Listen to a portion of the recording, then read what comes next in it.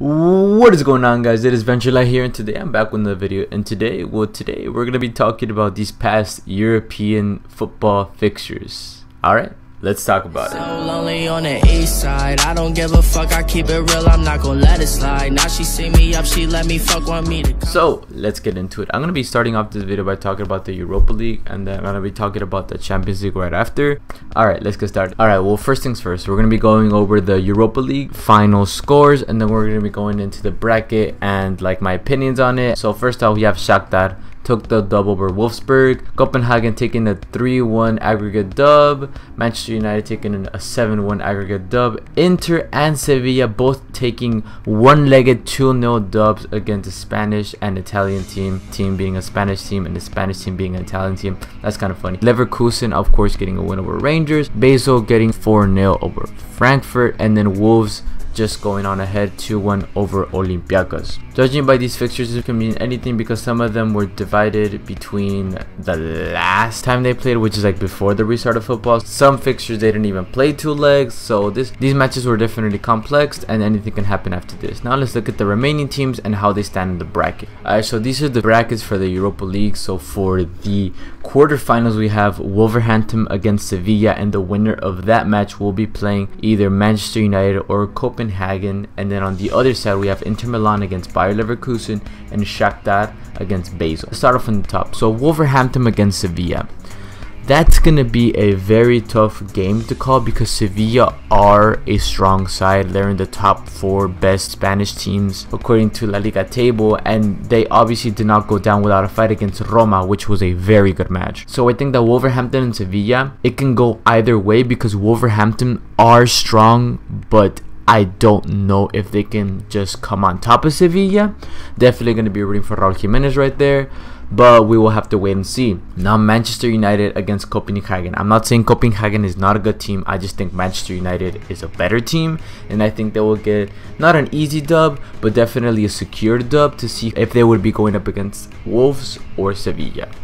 And then on the other side, we got Inter and Bayern. So Inter and Bayern, I think like this is really the battle for the final spot in the Europa League, at least on this side of the bracket.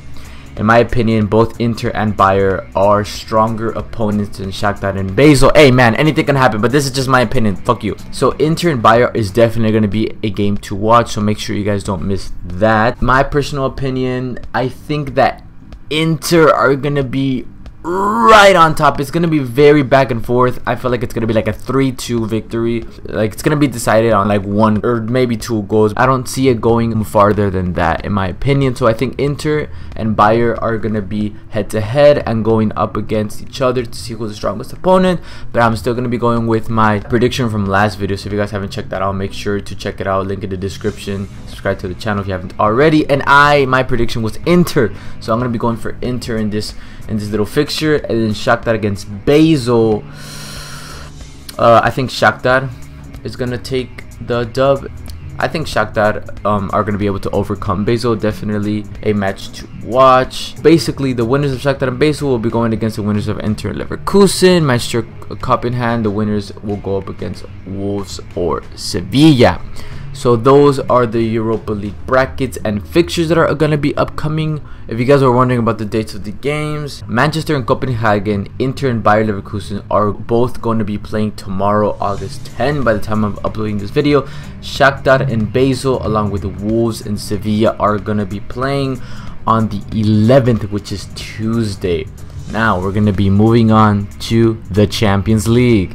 Alright, so first things first, I'm going to be going over Friday's results and then Saturday's. And then I'm going to be going over the bracket, same thing I did with Europa. So, Juventus-Lyon, what a game that was. Oh my goodness. These two teams were going back and forth. Lyon got a very early penalty executed by Memphis Depay. What a panenka that was. But they were just and literally just able to hold on against Juventus. As you guys can see, they won by away goals. 2-2 was the final score. Lyon passing. Many of you guys were definitely shocked. I was shocked as well, but never doubted Lyon for a second, to be honest with you. Man City against Real Madrid.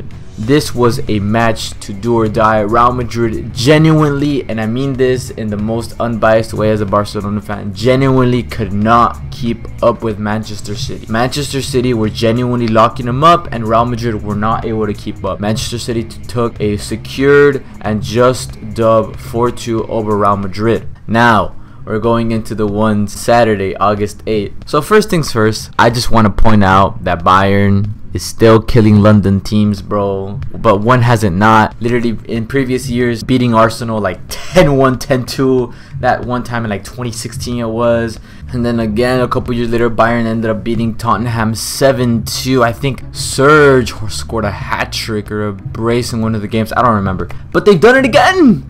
They beat Chelsea 7-1, and don't get me wrong, like when I was watching this game, I saw both starting lineups and I'm like, okay, Chelsea obviously threw. I understand that a lot of their players are either going to transfers or are injured or something, but sorry for y'all Chelsea fans, maybe next year. So we have Bayern advancing over Chelsea 7-1, and then Barcelona against Napoli. What a game to watch, in my opinion. Messi got robbed in the second goal, but that's just my opinion, bro. Fuck you. Barcelona actually ended up beating Napoli 3-1, which, I mean, it wasn't a shock to me. It's just like Barcelona right now are not in the best place that they've always been. I didn't necessarily think that this was going to be a blowout. I genuinely thought this could go both ways because of the way that Barcelona were playing, but Napoli on the other side were coming off a couple of losses, and it was a losing Napoli. I did think that Barcelona were going to get a little bit of an upper hand, which they ended up getting and securing the dub of 3-1. Now let's look at the bracket. I'm going to be going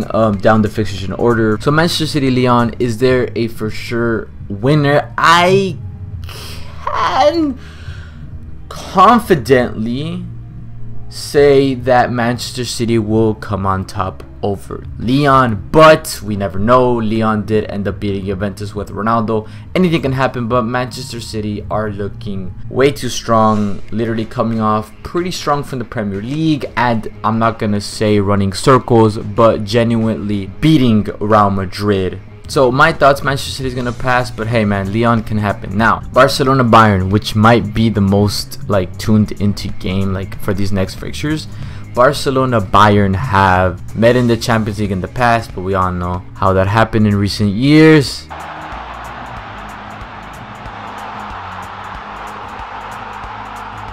But this time, I don't know if it will be going the same way. I'm still going to be sticking to my predictions of Bayern winning the whole Champions League. So I'm going to be saying that Bayern is going to come out on top. Don't get me wrong, I am a Barcelona fan, I'm not going to lie.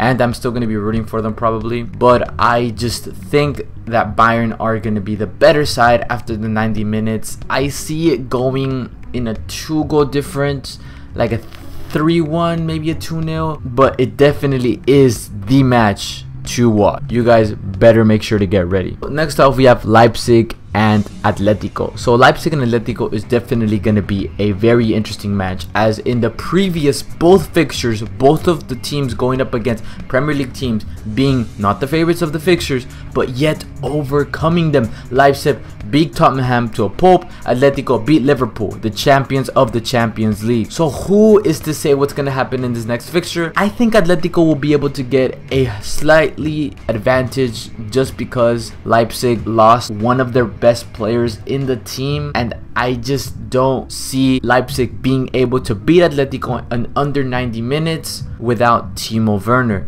So that's why I'm going to be giving Atletico the upper hand in this situation. The next fixture we have is Atalanta Paris. Don't get me wrong, do not sleep on Atalanta. Do not, bro. This is a strong Atalanta. This Atalanta was the most scoring team in the Italian league. The goal difference between first and second place was a good 17 goals.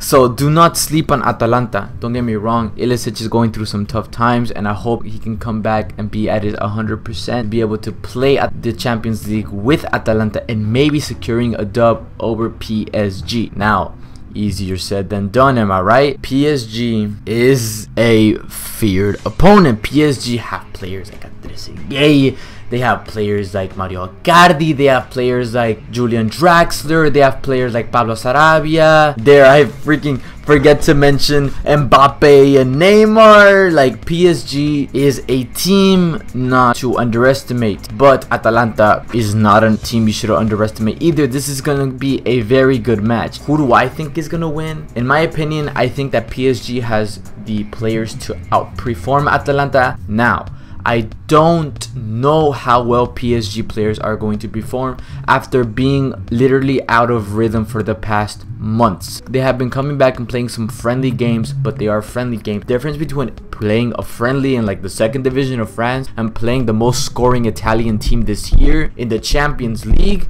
for the fight to go into the semi-finals is a different game. Now, don't get me wrong, I'm not saying that PSG is going to lose, but I'm not saying they're not going to win either, because I genuinely don't know where this can happen. Now, one thing I wanted to mention, but looking at these brackets and stuff, the way that the Champions League is made right now, we are looking at a possible Barcelona PSG final. Now, ladies and gentlemen, like, am I saying that's gonna happen? No, I'm just saying we are looking at a possible, very unlikely, a possible Barcelona PSG Champions League final.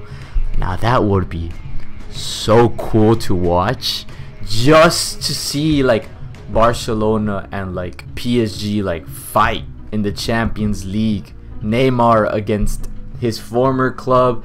Neymar will be trying his best to prove him wrong, and Barcelona will be trying the best to prove him wrong. But oh my goodness, what a match that would be. But that is just a specific situation that requires a lot of circumstance. I hope you guys really did enjoy this video, and if you guys did, make sure to leave a like and make sure to let me know in the comments. Follow me on Twitter, trying to also talk about sports on my Twitter and stuff like that. So if you guys want to engage through there, that would be awesome. I have a planned video on like transfer rumors and like confirmed transfers made like this upcoming week, because of all the new transfers that have been coming out. But that's going to be a separate video just focusing on transfers, because right now the window's open and I'm going to be making a couple videos of that. So if you guys want to see that, make sure to leave a like and let me know. Alright, well, if you guys enjoyed, leave a like. I've asked to leave a like 3 times. Alright, well, subscribe, and I'm out. Peace.